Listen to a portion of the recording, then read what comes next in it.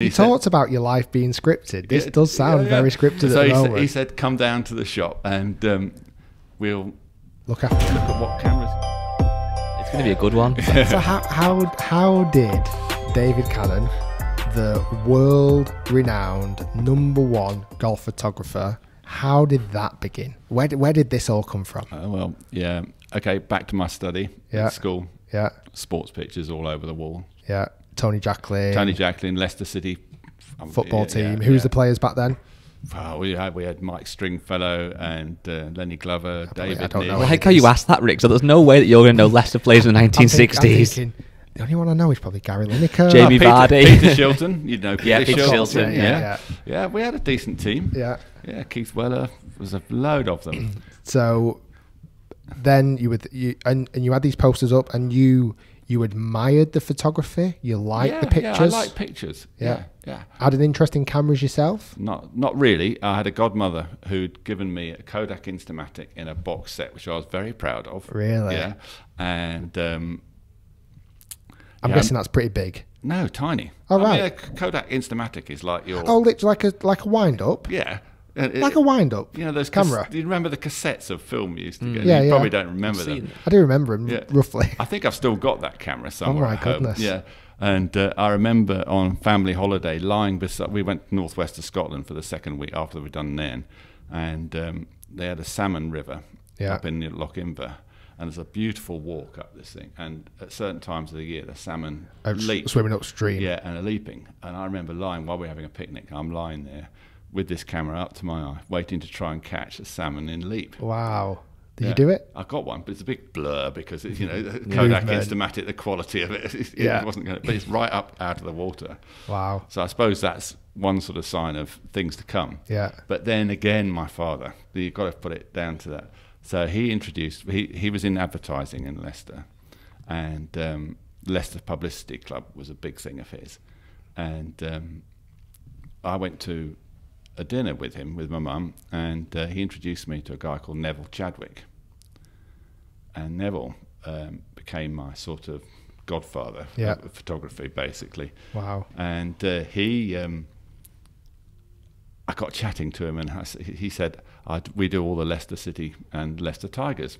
Brilliant! So you were like photography, and it's sort of like litter touch paper. Yeah. And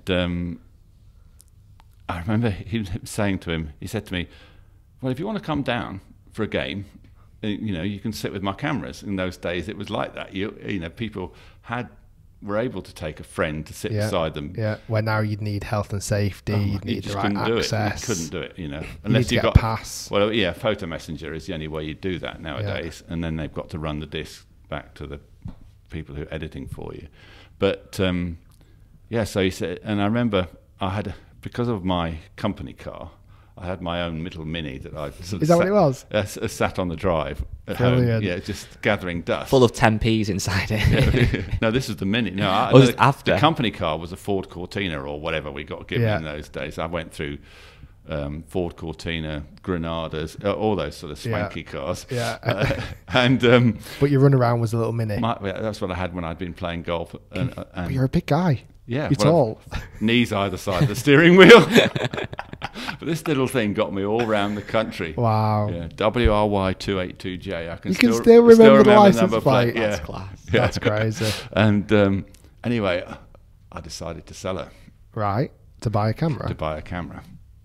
So this is, and I did that, and I went to Jessop's in Leicester. I was lucky because Jessop's of Leicester, major, huge camera store. Yeah, well, still around now, aren't they, Jessop's? And Alan Jessop was a member of the Leicestershire Golf Club. No way. Yeah, he said, "Come down." The guy who owns Jessop's. Yeah, that's ridiculous. Was a member at the time. And he talked about your life being scripted. This does sound very scripted. So at the moment. He said, "Come down to the shop, and we'll look after you. Look at what cameras you might choose." Being Canon, of course, surname, of course, spelled slightly differently.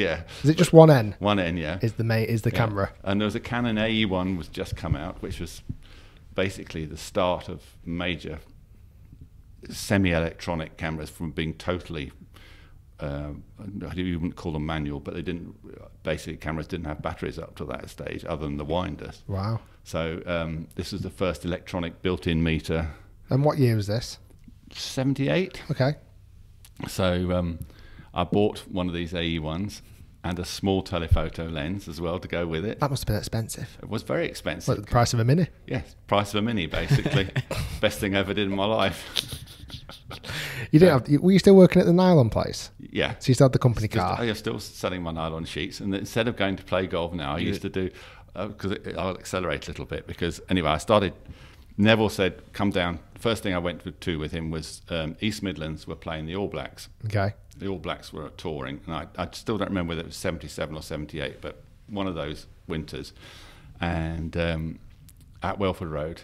So like East Midlands was a. It was the touring matches. You know, when the touring side came over, they'd play the internationals at weekends, and the second team would play clubs or regional. Is it kind of like teams. a training exercise as much as anything? And No, I think it was part of the tour. You know, it was the way it's like a Lions tour, right? You know, the Lions tour, they have the test matches, and then they play the provinces. I get you. For I'm not massive in into midweek, rugby, but but they play midweek. They play the provinces for the speak guys who aren't getting the matches with the first team. Mm-hmm. Okay. So this was kind of what it was. It was the All Blacks B team, still pretty big. Yeah. Because I remember I sat in the corner, and Neville said to me, he said, "Right, Dave, you sit in the corner, look after my cameras." And I got my cameras. He said, "Yeah, here's a couple of rolls of film." And he said, two things: fill the frame and focus on the eyes. And that was it. That was it. Yeah. The rest is history. Well, I sat there, and you know, there was one moment in the game where Les Cusworth was the scrum half for the East Midlands team, and he's trying to hook a ball out the scrum, and this massive All Blacks sort of like about to flatten him. And I went click, and I thought, well, that might be quite a nice picture. And when we go back, because it also in those days, you know, it was very much NUJ controlled. What does that mean? National Union of Journalists. If you weren't a member of the National Union of Journalists, you could not get pictures published from live events in newspapers. So that's why the press, the photographers almost looked after themselves to a degree. Well, sort of, yeah. But it's the way that the business had gone, and they looked after the photographers effectively. Okay. Yeah. And you know, because it was made sure that people got paid properly for pictures. Of course. And used to have an NUJ approved wireman. So in order to send a picture to a newspaper, it had to go through this wireman. You couldn't do it as a photographer. You had to go use a wireman to do it. And what does the wireman do? He puts the print on a drum. Right. Because you had to make a print first, and then you had to put a print on a drum, and then it would take 7 minutes for a black and white, or 21 minutes for a colour, 3 separations for the colour, where the picture spins round very fast, and there's a little scanner that runs right across the picture, and then that's transmitted down a phone line to the newspaper. Yeah, and then it's produced the other end. They have to develop it out the other end. How much quality was lost? Oh, quite a bit. A lot. Yeah. It was a real mission to transmit pictures. I can't believe how in such a short space of time, really, how it's changed to what it is today. It's bonkers. I mean, I've been right through the change. It's been amazing when you look at it. But has it, when you obviously you look back now to 78 and that's what happened, but in that time frame, has it felt like massive leaps and bounds, or has it just been slowly but surely just better and better and better? Yeah, slowly but surely it got better. You know, once I got really serious about doing photography, and Neville had introduced me to a guy called Bob Thomas, who had a football agency in 1981. Okay. And I still been selling my nylon sheets and doing all sorts of jobs for Neville for nothing, because I loved doing it, you know. And he'd loved having me around because not many people wanted to do night football. You know, he had a studio photographer there. He actually hated having to go to night games to do live events. Yeah, and I, you know, with my company car, I'd sort of wangle it if Leicester City were playing away at Rotherham or somewhere like that. That I'd time it, that I could do the match in the evening for him. Perfect. Yeah, so it was fantastic, and I was still doing well selling sheets. You know, that was funding your and was photography your hobby at this point? Would you say, or were you actually? It already become a bit. I hadn't made any money. No, okay. It's purely a hobby in that term. And you know, on Sundays instead of playing golf, I'd go to Mallory Park because you know they used to have the bikes there, and I remember Barry Sheen used to come 3 times a year. He'd race at Mallory Park. All the top motorbike, and I loved motorbike. Did you really? I thought it was amazing because you know the angles they get, and it was such a cool thing to do. And again, access in those days was bonkers. Was it? You could get into spots you would never dream of nowadays. Because of health and safety or things like that. Totally. Certainly with motorbikes. Yeah, and you had to be sensible. You don't go on the outside of anything because that's dangerous. But if you can get on the inside, and some of the inside, you can really get them looking right at you. While the bike's tilted. 45 and more degrees. Oh my God, knees on the tarmac. Yeah, and what cool guys they were. Wow. I mean, you know, I remember bringing a print because I got a really nice one of Barry, and I thought, I'll take a print down to him. I gave it to him, and he took me into his caravan, cup of tea, you know. Well, you're giving them something. You're giving them value. Yeah. Like you are taking it, because everybody loves an amazing picture of themselves. Yeah. Like whether it's doing something, whether it's capturing a moment, Yeah. whether it's just capturing even wedding pictures and things like that. Yeah. Like I feel like a photographer holds so much value to the person who having the picture taken of, you know. So obviously you were going into these motorbikers and going, look at this amazing picture we've got for you. Yeah. They were going, come on, David, come and have a look at the Absolutely. bike and come Can you and imagine trying to do that nowadays? You know, you wouldn't get past the garage. You won't get past the wall outside the garage, not basically. at all. So it's changed massively. Yeah. I was very lucky that period was, and colour photography was still difficult in those days. Was it really? Yeah, because your slide film, it was so critical for exposure, and you know you had to have your camera settings spot on. Manual focus is another thing. There was no autofocus in those days. Oh my goodness! And those big lenses that we use, you know, at a range, certainly something like the Sevi picture, 30 meters away from him. Wow. You've got about this much depth of focus on those long lenses. Wow. If you're not in that thing, it's out of focus and it's no And then good. from taking a picture, whereas now with obviously mobile phones and actual cameras with the screens, you can see instantly really if it's a good picture. From taking a picture, how long would it be before you know if it's actually any good or not? Well, you know, that black and white I got Les Cusworth. The back end of that story is... Was that the New Zealand... The rugby game, yeah. So Neville took my 2 rolls of film he'd got, because he used to get 5 rolls on a tank that he used to process. He had to wind them in the dark onto a reel, process them, and then get them out, dry them. And that's what you see, like almost like in old school movies when you used to hang them on a clothesline. Yeah, exactly that. It was literally that. Wow. And he had a red light, because for some reason red light. And again, I'm not very technical. I'm a self-taught photographer. Wow. So done by trial and error. Right. But he comes out. He's got 2 spare space for 2 more reels on his tank. Give me a roll. So I give him roll and a half, and he comes out and he's whistling away. And that's quite a nice picture. And he phones me up the next morning and he says, "Go and buy the Sunday Express." And there it was. It's under Neville's name because I of the NUJ. Did you say? NUJ, yeah. And but yeah, it was in the Sunday Express. Oh my God! How did that Imagine make you me feel? going around the golf club and showing. Yeah, was that bittersweet then?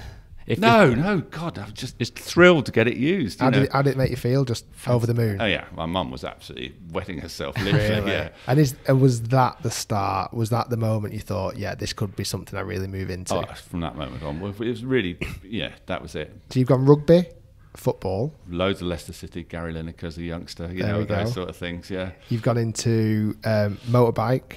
Yeah, motorbike was all hobby. Just a bit of a hobby. It was all hobby. But then I got this job with Bob Thomas, he's a major football photographer at that stage. And that was the learning curve. That was 18 months.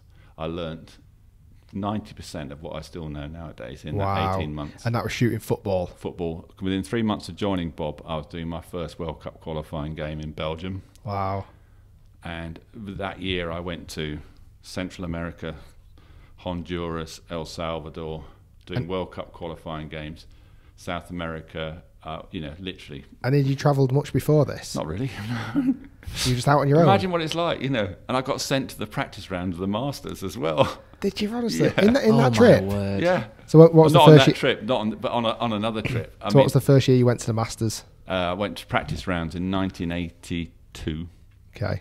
Yeah, and then I went again in 1983. By that stage, I'd moved to all sport at that stage. When you say all sports, you were shooting at anything. Well, all sport was a high end, run by 2 guys, Tony Duffy and Steve Powell. They were, I always loved looking at pictures. Yeah. And I'd worship these 2 guys because I'd seen their sports pictures in every sports magazine, Sunday supplements, all colour. That all we do was shoot was colour. Yeah. Whereas And then because colour slide film would take over an hour to process, was very critical process. You couldn't do it in tanks, so it was very, very critical processing.